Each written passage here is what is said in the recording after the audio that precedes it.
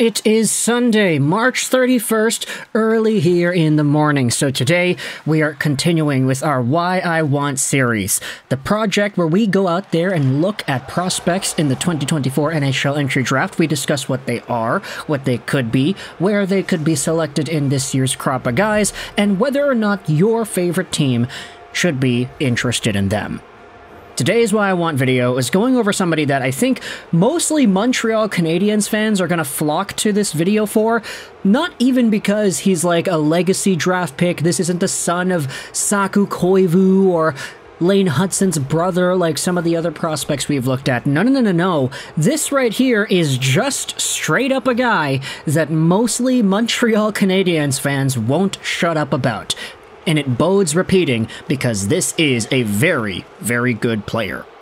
Today on the chopping block, we are going over to the WHL and the Spokane Chiefs, where a potential top pick lies in the wake. Today we are talking about forward Berkly Catton.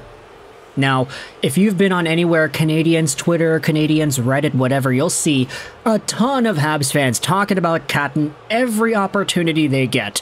And then there are the other fans of Western Canadian teams like the Calgary Flames fan base. They want this guy too. I've been seeing a few other fan bases tossing themselves into the mix here. And for good reason. Berkly Catton is an 18-year-old forward, 5'11", 163 left-handed guy from Saskatoon. He's from Sasky, baby.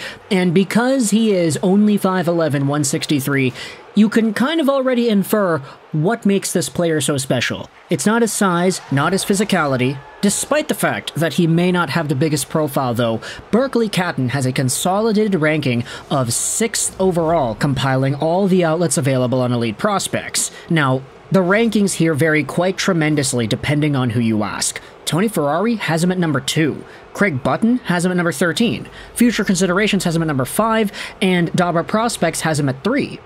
So the fact is, there are some rankings that go as high as number 2, number 3, and some rankings that go as low as number 10, 11, 12, with Button's number 13 being the lowest here available on the prospect list. Now, when it comes to how Berkly Catton plays, this is all you need to look at. If you don't know anything about this guy, just think about this for a little bit. Berkly Catton is an undersized 160-something pound forward who scored 116 points in 68 WHL games. He had 54 goals and 62 assists. Not to mention, he was a double point-per-game player for Team Canada at the Hlinka Gretzky earlier last year, where he was the captain of Team Canada. In fact, if you go over to Cam Robinson, take a look at this right here. Berkly Catton just wrapped up one of the top draft-eligible seasons in the WHL in the last 20 years. And fellow draft-eligible player Parekh was there as well.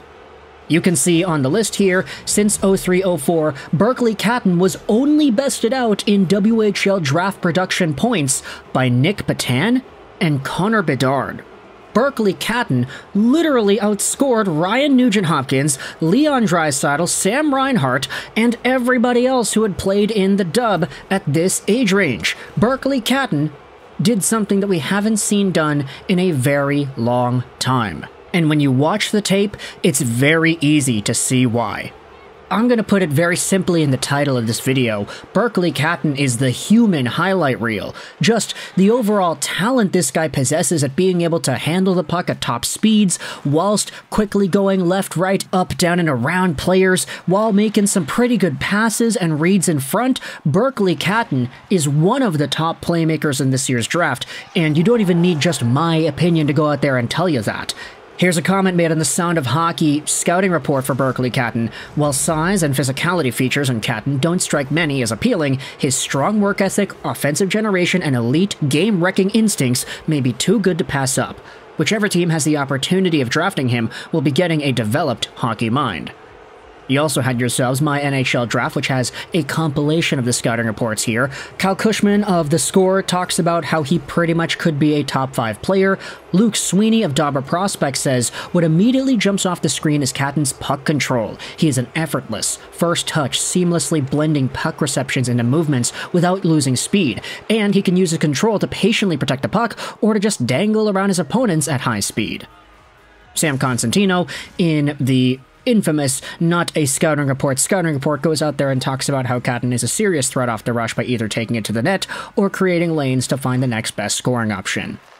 Stephen Ellis says that Berkly Catton was an unstoppable force at the Hlinka Gretzky Cup, leading Canada to gold with 8 goals and 10 points. He scored in every game, easily making him the tournament's top player. After a fantastic rookie season with Spokane, Catton, one of the best playmakers in the draft, is on pace to break the 100-point barrier this year. Scott Wheeler says that he is a heady playmaker who uses spacing to his advantage and sees the ice at an advanced level, regularly executing quick plays through coverage or delaying into a pre-planned play. He's got multi-dimensional skill, with an ability to play with both speed on the rush, he's a smooth skater, and more slowly down the inside of the offensive zone when the pace ramps down and he has to spin away from pressure. Corey Pronman writes that Catton is a fluid, dynamic skater with good foot speed and better edge work. He's very elusive with his feet and has high-end skill. Catton isn't that big, but he competes hard and is often buzzing around the ice due to his motor and skating. Long story short, if you're a Montreal Canadiens fan looking at this guy, you're seeing Nick Suzuki on your team, you're seeing Cole Caulfield, you talked about the other prospects, Sean Farrell, Raphael Harvey-Pinard, who else is there, like Pitlick, Xavier Simoneau? The Montreal Canadiens are not afraid to take small guys, especially small guys who are extraordinarily skilled with the puck, who can just create amazing offensive plays and dangle around guys. The Habs are not unfamiliar with this profile. So it goes to show that, hey, I mean, of course Canadiens fans are going to be interested in Berkly Catton, why wouldn't they be?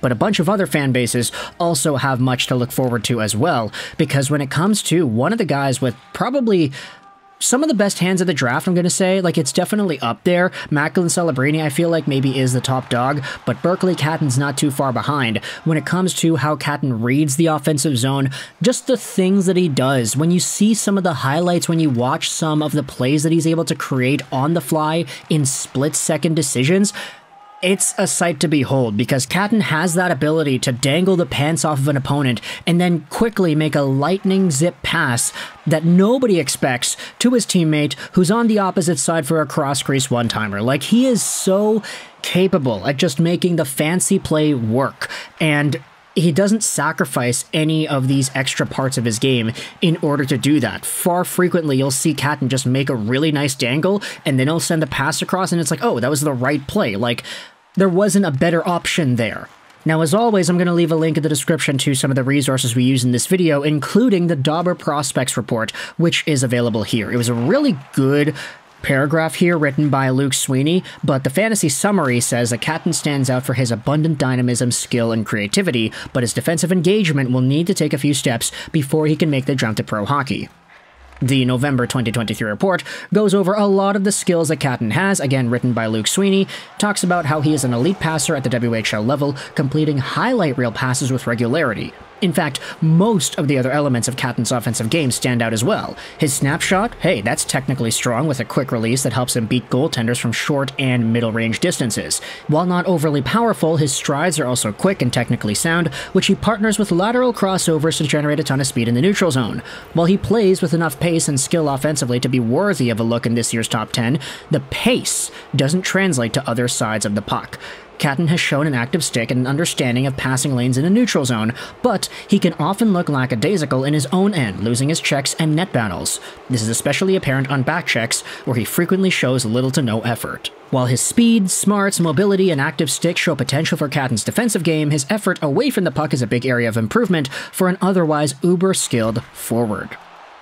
So, let me know your thoughts in the comment section below whether or not you think it's worth it for your team to consider Berkly Catton at the top of this year's draft. Does he have the skill to be a top-tier guy? I'd say so. Does he have the point production to back it up? Yeah. Does he have the size and the frame? Probably not, but it doesn't diminish the talent that he does have. However, when it comes to the negatives, his defensive inability to engage in play and his somewhat lackadaisical nature in his own zone, is that enough of a red flag for you to hold back on taking Catton somewhere in the top 5? Let me know your thoughts in the comment section below, where you think Berkly Catton will be drafted and how well do you think he's going to play at the NHL level. I hope you enjoyed this video, and bye.